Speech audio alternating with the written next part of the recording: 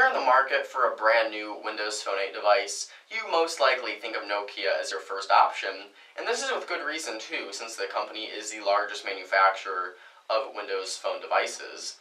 There is one smartphone though on the market that's running Windows Phone 8, but is not manufactured by Nokia, and is actually worth taking your time to check out. Hey there everyone, how are you doing? Joe Maureen here from MobileCupOfJoe.com.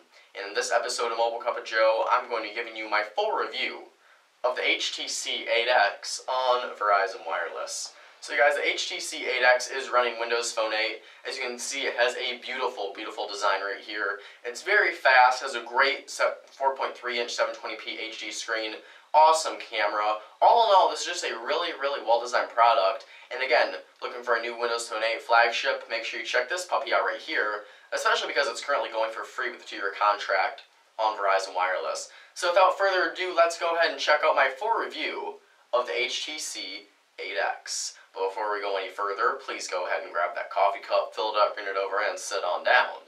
Take a swig for a Mobile Cup of Joe.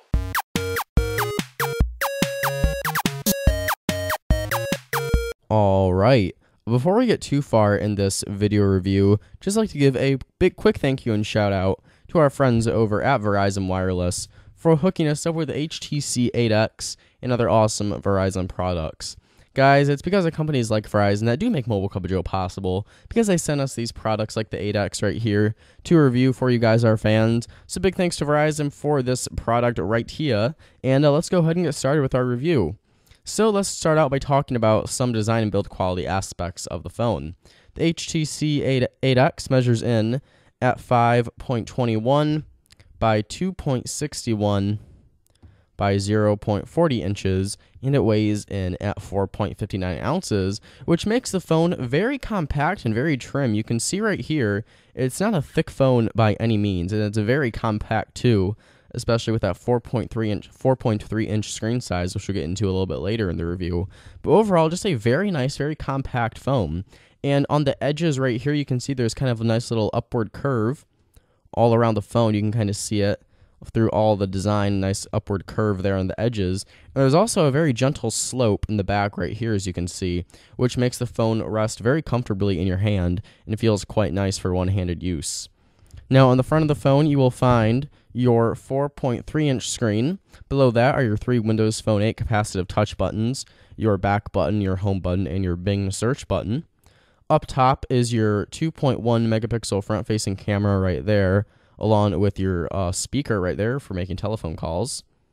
Going on to the back is your 8 megapixel rear-facing camera with LED flash, HTC logo, Beats Audio, and your Verizon 4G LTE branding right there. And below that you have your speaker grill, which rests below all that. Going on to the right-hand side, we have our volume rocker right there, along with our dedicated camera capture button. And above the volume rocker is where our SIM tray is right there. Now, if you go to the top of the phone, we will find our power/lock button right there, along with a microphone pinhole and 3.5mm headphone jack. Now, on the bottom, we have our micro USB syncing/charging port, along with another noise-canceling microphone pinhole. And on the left-hand side, we have absolutely nothing. So, in terms of color options, there are 4 available. You have the blue right here, a blue, yellow, red, and black. This is the blue model, obviously, that we got from Verizon, and this is probably my favorite out of all of them. It just looks really incredible. You can see that if you're looking on the phone head-on, you have these nice blue accents on the corners all around it, so you can tell that's got nice color from the front.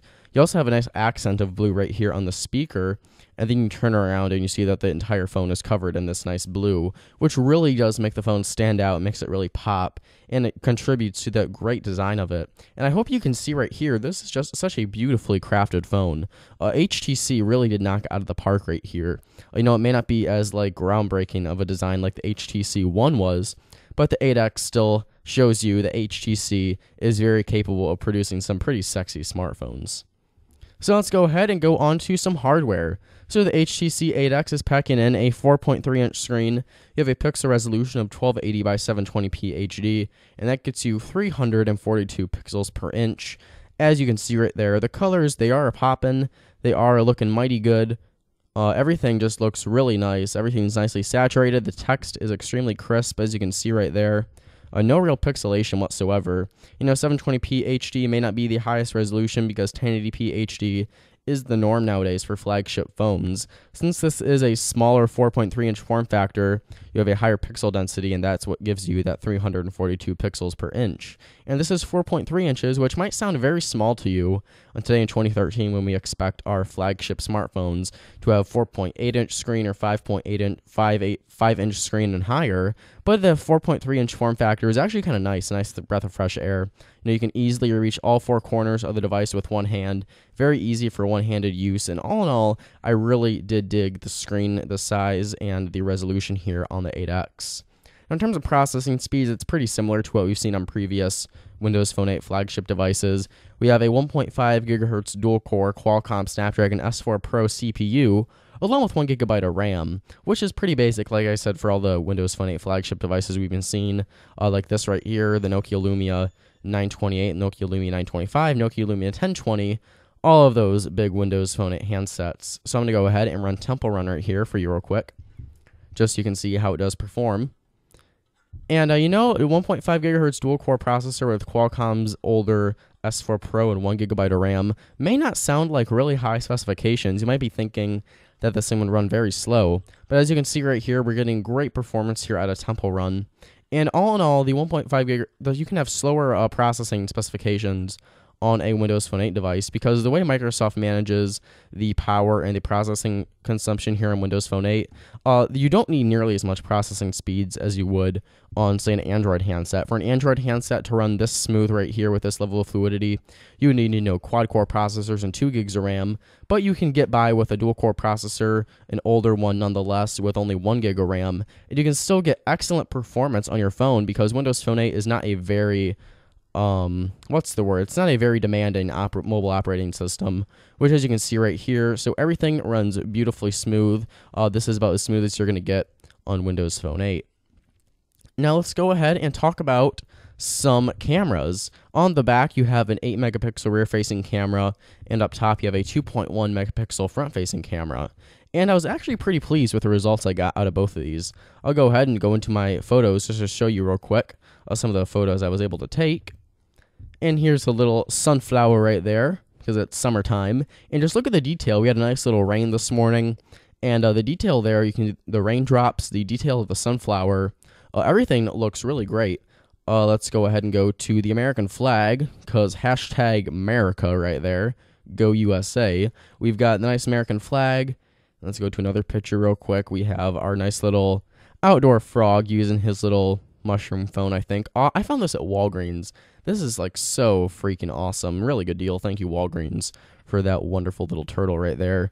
But camera, you can see, looks really great. On the written review for this phone, there'll be a link in the description below. You can go to that on our website and get a better idea for how the photo quality does look.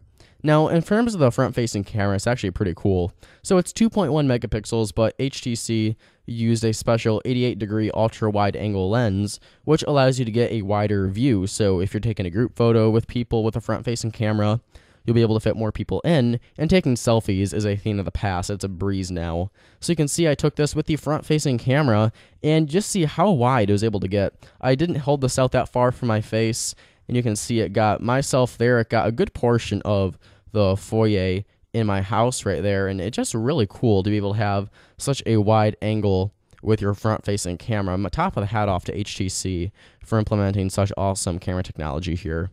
Now, in terms of memory, you have 16 gigabytes of internal storage, but there is no option to expand it via micro SD card slot, which might be a disappointment for some, especially if you can download a lot of applications and store a lot of media locally on your device. Keep in mind that there is no micro SD card slot for expansion of your memory here on the HTC 8X.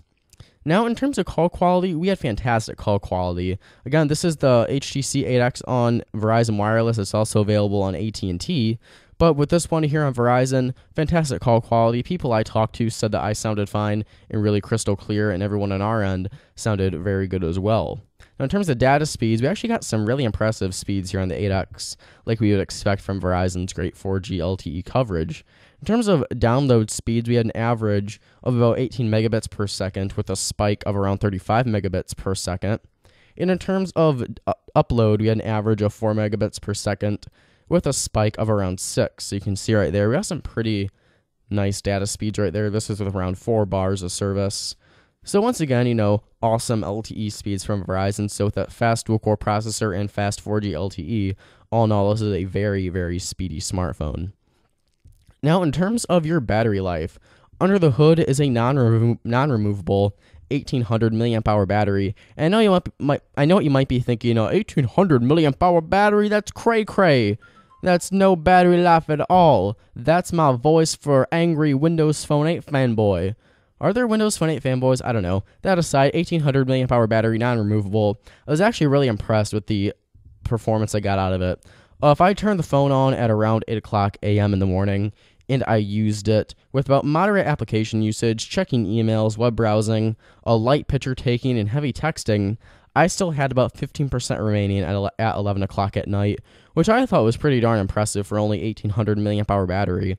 And again, just shows you the great power consumption Microsoft has for their Windows Phone 8 operating system. So in all, really awesome hardware here on the 8X. Now let's move into some software. So obviously the 8X is running Windows Phone 8, as you can tell by the 8X name. Gotta love those little name cues that HTC puts in this phone. Full Windows Phone 8 here. I'm not going to run through all of the features because I just reviewed the Nokia Lumia 928. I'll put a link in the description below for that as well if you want to get a deeper look at the features in Windows Phone 8.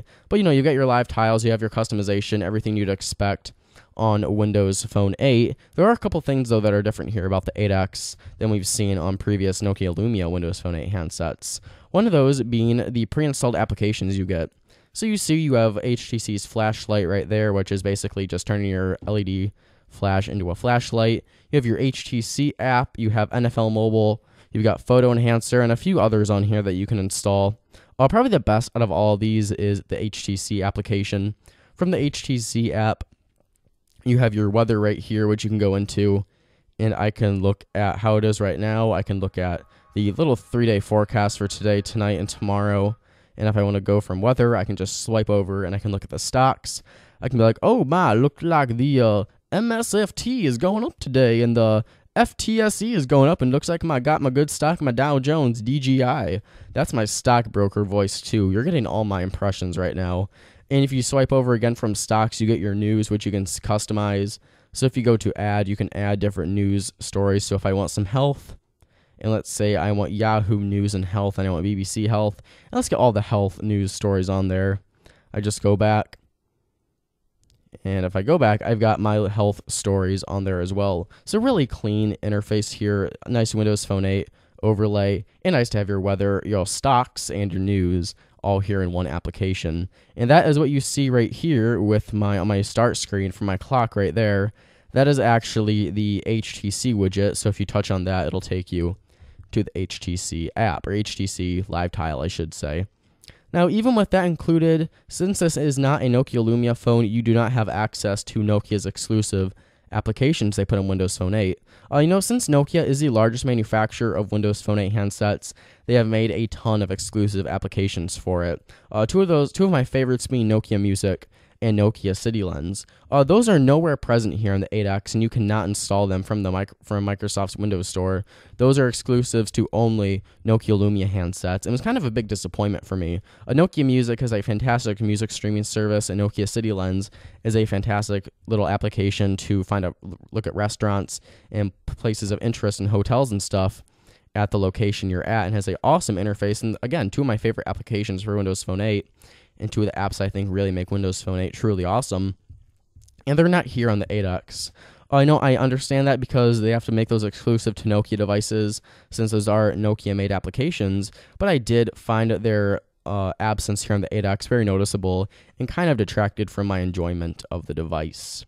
Now, while we're talking about applications, it is worth noting, again, that Microsoft's Windows Store is still not up to the content offerings such as Apple App Store or the Google Play Store. You have your major applications such as Evernote, Facebook, YouTube, Skype, Twitter, Temple Run, Pandora, Evernote, all those awesome. I already said Evernote. Oh my God. Evernote, gotta love me in 15. Oh, you have, speedtest.net. You got some big apps on here, but there are a lot you are still missing. So if you have if you love the robust application offerings from the Google Play Store, Apple's App Store, just be forewarned that not every application or game you're going to want is available here on the Windows Store. Now, with all of that said, it's kind of a shorter review, shorter than my usual ones. I gave the HTC 8X an 8 out of 10. This is a really awesome device. Probably the biggest highlight for me is the design right here again. Beautiful, beautiful design. It's very snappy, beautiful screen, awesome cameras, and you can currently pick this thing up for free with a new 2-year contract on Verizon Wireless. Which, for the price of free, even though it's a 2-year contract, this is an incredible deal right here. If you're looking for a Windows Phone 8 handset on Verizon and you want to get one for free, definitely check this out. Just remember, though, that there is no expandable storage. You don't have those great Nokia applications, and the Windows Phone 8 still doesn't have the content offerings of other leading mobile operating systems. But, if you're in the market Windows Phone 8, definitely be sure to give the HTC 8X a look and a check out. So that is my full review of the HTC 8X. Please feel free to comment below and let me know what you think of the smartphone. And that's about all the time we have for this episode of Mobile Cup of Joe. Guys, if you liked the video, please go ahead and hit the like button if you liked it. It takes 1 second to do so, and it really does help support the show. And if you want to show your support towards the show even more, I would really appreciate it if you go ahead and hit the subscribe button for more Mobile Cup of Joe videos. Remember to check us out on Twitter, YouTube, and Facebook, and head on over to our website at www.mobilecupofjoe.com for the latest in technology news, reviews, giveaways, and more. I am Joe Marin from mobilecupofjoe.com. Thank you so much for watching. Have a wonderful day, and I'll catch you guys in the next video. Bye-bye.